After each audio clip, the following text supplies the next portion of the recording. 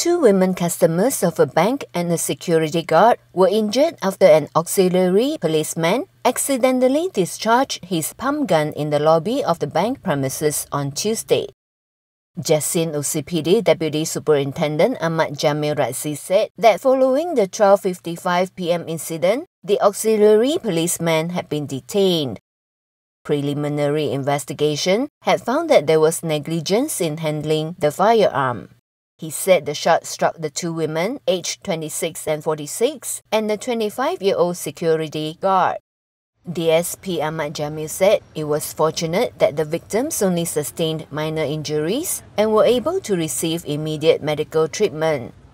He said the 59-year-old suspect, who has been an employee with the plantation for the past 13 years, had accompanied the management team of the plantation conglomerate where he works to collect cash for the staff payroll.